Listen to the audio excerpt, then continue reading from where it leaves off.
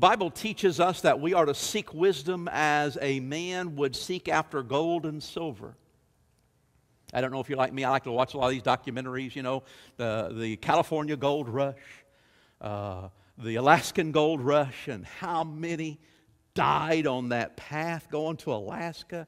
There are actual photographs where these people are just laying on the side in the snow where they just died on the path, and thousands of people are going up there to go find gold in Alaska, and they're all freezing to death and dying.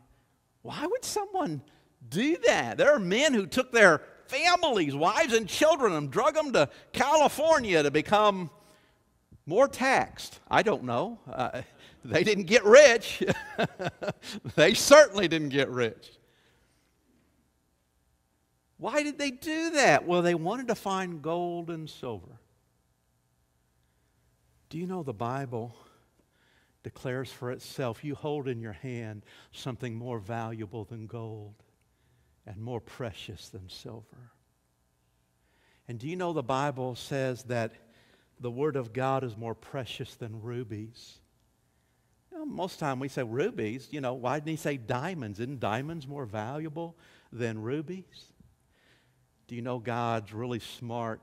He said the Bible's more precious than rubies because rubies are more valuable in preciousness. They're more rare than diamonds. Rubies are more rare than diamonds.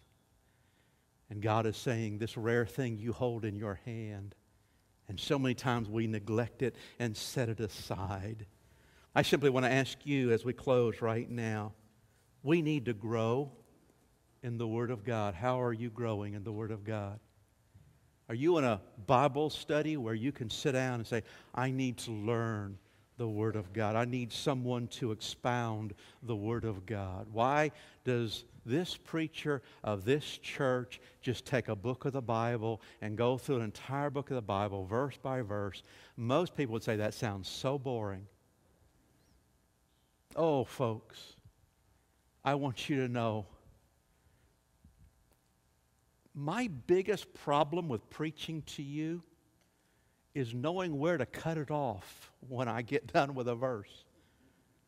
I know you think I spend so much time on one verse. I promise you I'm barely scratching the surface of it. There is so much there. If you want to delve into the depths of the knowledge of God, open your Bible and study.